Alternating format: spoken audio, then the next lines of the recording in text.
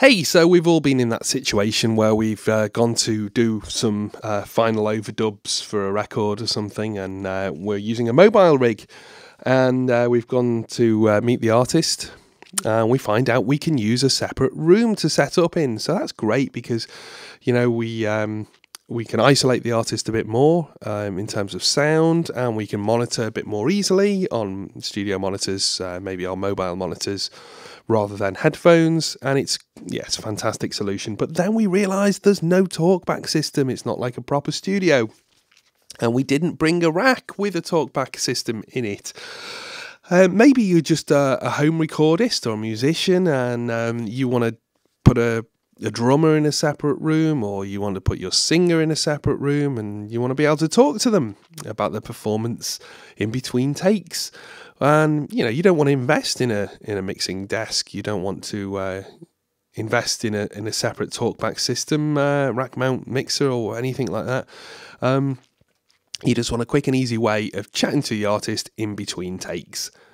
So how do we do it? Well, it's pretty easy, really. We can do it in most DAWs. I'm not aware of any DAW that has a specific talkback channel or talkback function.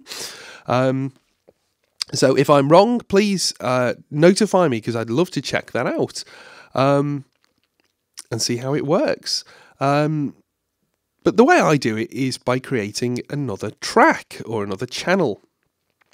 In Pro Tools, I tend to create a bus if I need to, and it's not quite as elegant as it is in Mixbus, but yeah, I just create a bus, and depending on the settings, I might have to mute that or pop a gate on it, depending on what the scenario is, whether there's need for me to chat with a band in between takes or whatever. But yeah, Mixbus. This is Mixbus 3.7.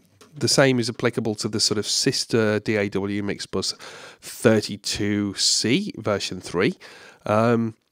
And here's the solution. If your DAW is different to this, then just take this as a bit of an inspiration on how to go about getting a talkback. So I have a track set up here. I just created a new audio track and I named it Talkback. Well, hey, you may want to solo isolate it, which means if you're soloing, if you've got a particular track on solo, then you won't mute the talkback mic.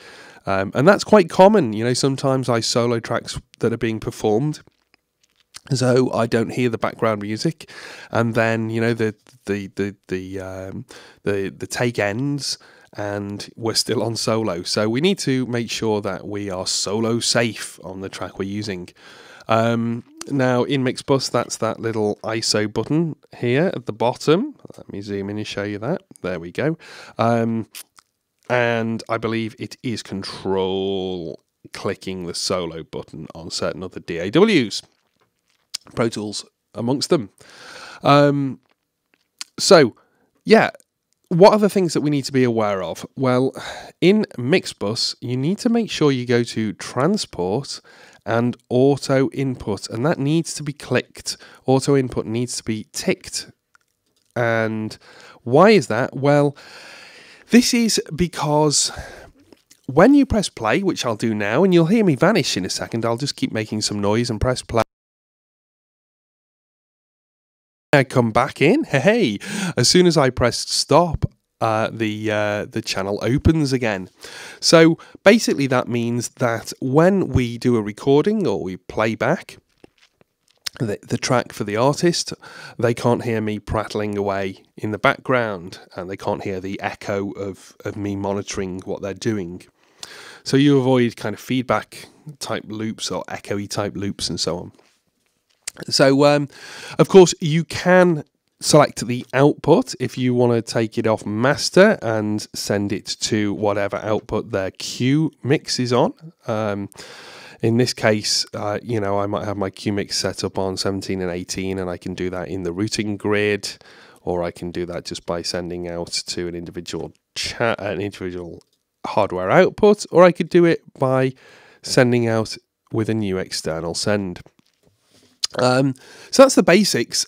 Tips for Talkback. Well, it's kind of quite good sometimes to have quite an aggressive limiter or compressor on the Talkback channel, and this means that I can sort of drift off and do things around the room. Maybe I need to wrap some cables, or maybe I need to adjust a preamp that's over behind me, and you know, the leveler or the limiter, we can choose from either of those on Mixbus, are particularly useful. And I've rolled back the attack over here. Let's just show you that change. You know, we can make it so it's sort of allowing the transients to come through, and then clamping down on the rest of the audio. Obviously, we can use makeup gain if we need a bit more volume, which is this little button here, this little knob. And that's how I sort of keep a bit more of a consistent sound for the artist in their headphones when I'm talking to them. So that's my hints and tips on making a Talkback channel. If you need to use a gate as well, but I would tend to just compress a bit hard, so the artist, as soon as the audio is stopped, they can hear what's going on in the control room. Now, bear in mind, this is not like a normal Talkback. It will open as soon as the playback has stopped, and that can be a little bit, how do we say, political if you are discussing the artist's performance and you don't want them to hear you. So just be careful on that one. But it's a zero weight way of, and zero cost way of adding Talkback to your mobile setup. So hope you enjoyed that. I will see you next time. Happy recording.